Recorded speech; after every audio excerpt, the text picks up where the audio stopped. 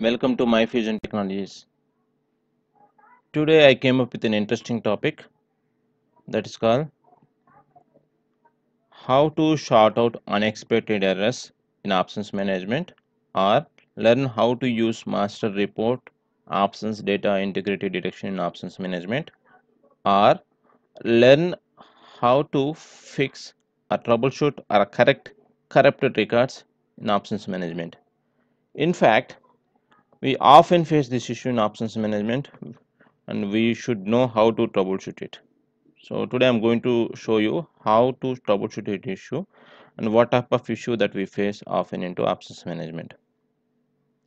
Before we get into actual discussion, I would request everyone, please watch this video till the end, and if you find this video is interesting, kindly subscribe to my channel and share it with all your Fusion friends. Okay, let's go ahead and see how to use master report options data integrity detection in options management. What is the significance of this report and when do we use this report?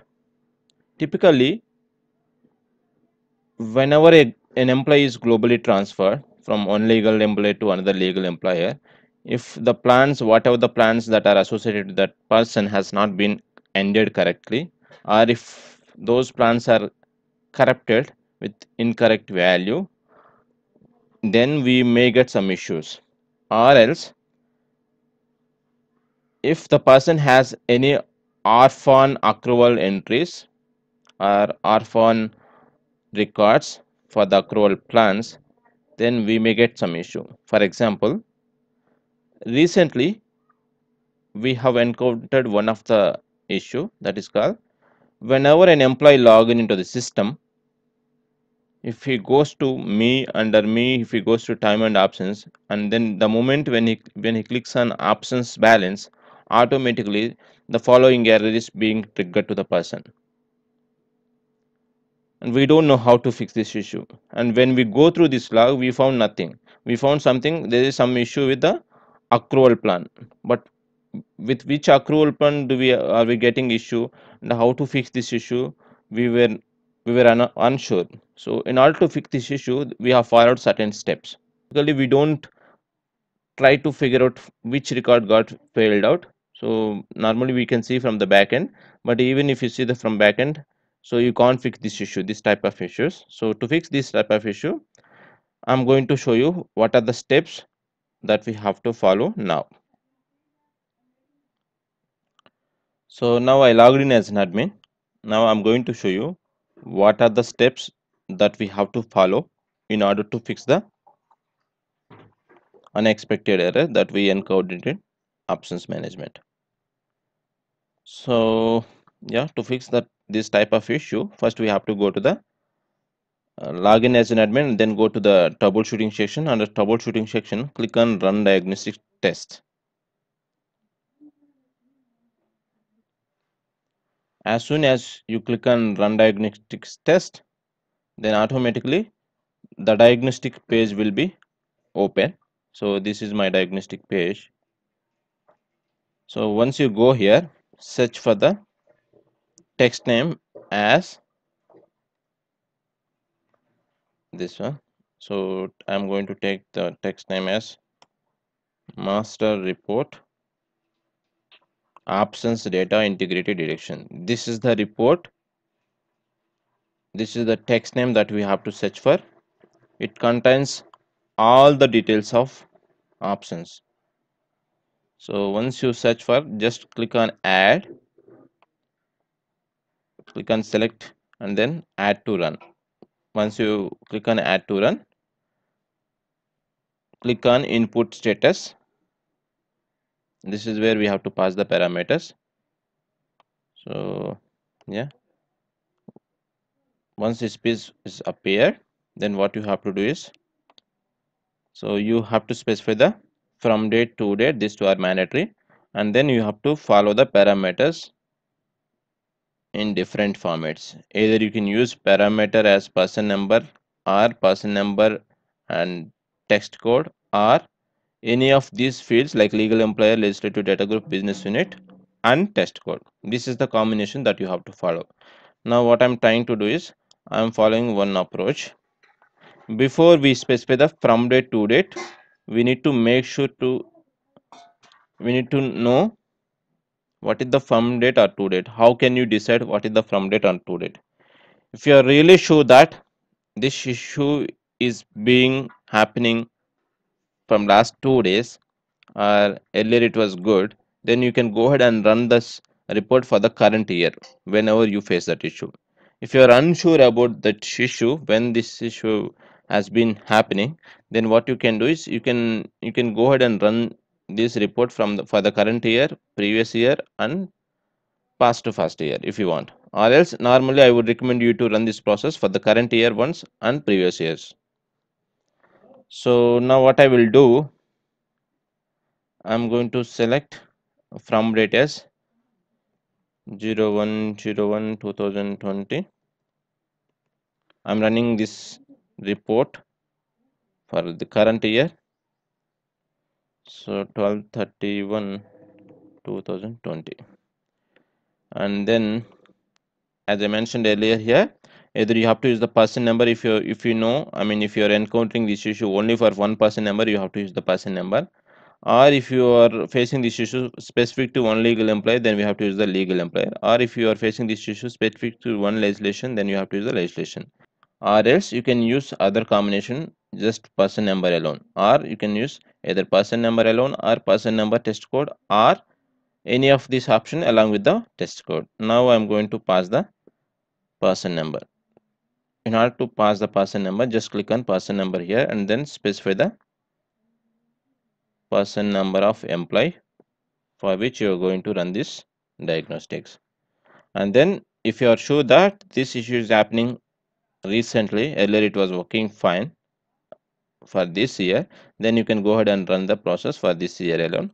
Or if you are unsure, I mean this might be because of last year in accruals as well, then you can take the last year date first you can run for last year like 2019 first January 1st to June 2019 January 31st, and you can run for January 2020 and December 31st 2020. This is how you can run couple of times. Or else, so if you are not, if you are very sure like this is happening because of some accruals which happened few days ago, or this is happened due to the person got globally transferred recently, and there could be chance of accruals might be corrected. If you are sure about like this, then you can just go ahead and run for the current year. Now I'm presuming for this year only, so I'm going to run for this year. Select the parameters here, and then month I'm giving 12/31st 2020. So this is how you have to use. Okay, and then this is 2000. I'm running for this year from January 2020 to December 2020, and then click on OK. As soon as you click on OK, this will be added to the parameter section. So yeah, if you see here, earlier its status was different, now it was changed. It was just click it to green mark, then click on run. Once you click on run,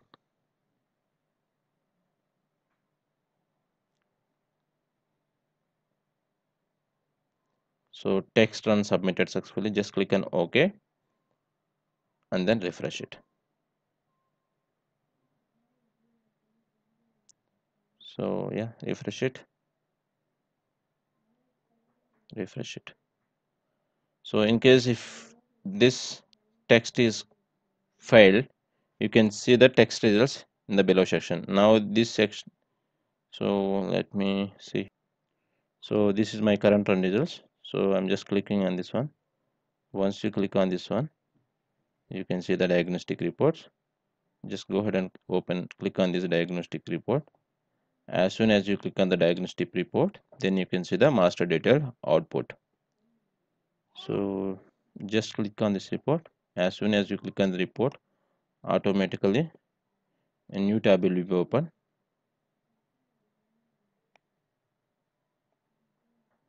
Okay, so here you can see the output of master report, absence data integration deduction.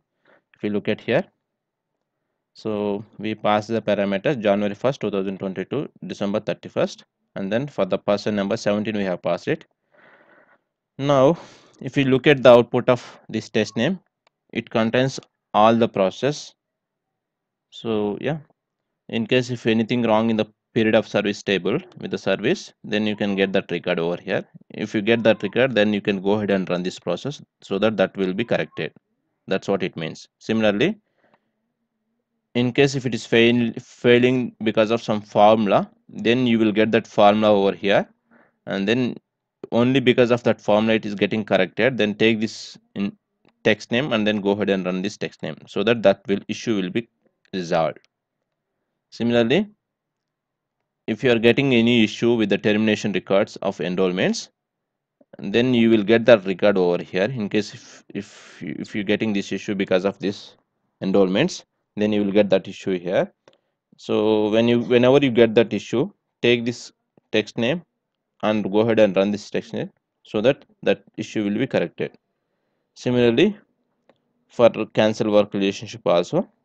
So yeah, so if you get any issue with the cancel work relationship, I mean this test retrieves R1 absences whose work relationship has been cancelled. If you get any issue, then we have to we will find that record over here. As soon as you find any record over here, as of now it's retrieving 0. If you find any record over here, then make sure you go ahead and take this text name and then run this text name so that this issue will be corrected. Similarly, for work relationship, for enrollments, so similarly here, this test retrieves are for enrollments whose work relationship has been cancelled. If you find any record over here, then you can understand this is because of enrollment data is not deleted for cancel work relationship. That could be the reason for this issue. And then in order to fix this issue, if you find any one record, as of now it is showing 0. If you find one record here, then what you have to do is go ahead and run this process. If you run this process, automatically that issue will be corrected. That's what the solution for that issue. And similarly for all this. But normally, what type of issues do we get in most of the cases? Most of the cases, based on my experience, I would say these are the issues that we face.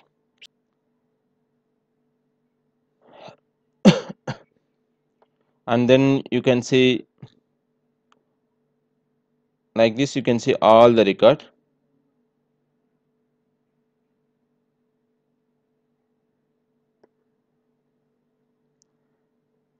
If you look at this person, for this person it is showing incorrect assignment number. So yeah, this is the best example. If you wanted to fix this any issue that you are getting unexpected issue, the reason could be for this issue will be this one. So now we understand that incorrect assignment numbers has been passed. That's the reason we are getting this issue. To troubleshoot this issue, solution, if you look at here, solution, kindly run the test mentioned below to correct the correct data. So there could be chance of because of this issue, because of this rows, the data might be corrected. So you have to resolve this one. To in order to resolve, what you have to do is you have to go ahead and run this process. This is the process. So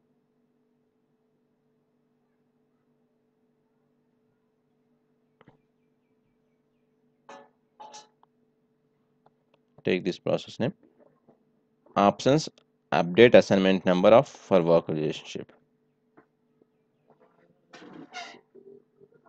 In order to run this process, what we have to do is we have to take this test name. Once you take this text name, that's output of your report. So yeah, these are the parameters that we have passed, validated commit from date to date. Now if you go here, it will show you. So correcting the corrupted data complete for 12 rows. So earlier 12 rows were corrupted. Now those 12 rows got fixed. This is how you can go ahead and run for. This is how you have to first you have to run the master report. First you have to run the master report options data integrated deduction.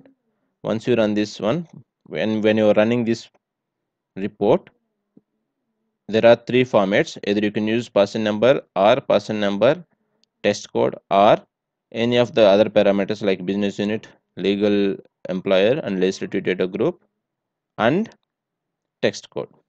So among these three, a legal employer, legislative data group, business unit, you can select anyone. Along with these three, you must select test code. That is the format that you have to follow. Based on my experience, past experience, I would say, we get issues, this type of unexpected errors in absence management only because of these three processes. Either delete absence of cancel work relationship might be the reason, or delete calculation card accrual entries, or update assignment number for work schedule. Most probably we get this type of issues because of these three processes. Now we have seen how to correct this process. Similarly, for this process also we can go ahead and correct it. When you find any issue with the calculation card entries, you just take this test name and go ahead and run it. Similarly, if you find any issue with delete absence of cancel work relationship, then take this text name and then go ahead and run it. When you are running the text name, make sure you have to pass the right parameters. That is very important. So yeah, again I'm telling you. So whenever you want to run this one, just go to the troubleshooting section. There you have to click on run diagnostic. As soon as you click on run diagnostics test, so this is a place where you have to specify your text name. So first, what is the test name that you have to specify? Our test name should be master report data integrity deduction. This is the master report for complete absence. Just run this report, run the text with this name, and then go ahead and then add it to the input section. This is a place where you have to add the input parameters, and then if you wanted to figure it out the corruption record specific to the country or legal employer, you can run it. Or if you want to see only one person number, just select the parameter as a person number and then specify from date to date, and then click on OK and then add to run section. As soon as you click on run section, automatically this will be tested, and then you can see the results in the below section. In the below section, you just click on the result section so that a new window will be opened where you can see the results of diagnostics. So from that diagnostic, we can identify where exactly the person number got failed, where what are the records got corrupted. So if you find any corrupted record, then take that process name which will suggest you to run it by the master report. So take that text name and then run this text name here, and then pass the correct effective date from date to date and then submit it. Once you're done with this, then the corrected record will be corrected. That's how we can fix the corrected records in absence management. Hope you understand. In case if you have any concerns, please write your comments so that I will revert back to you. Thank you. Thanks for watching.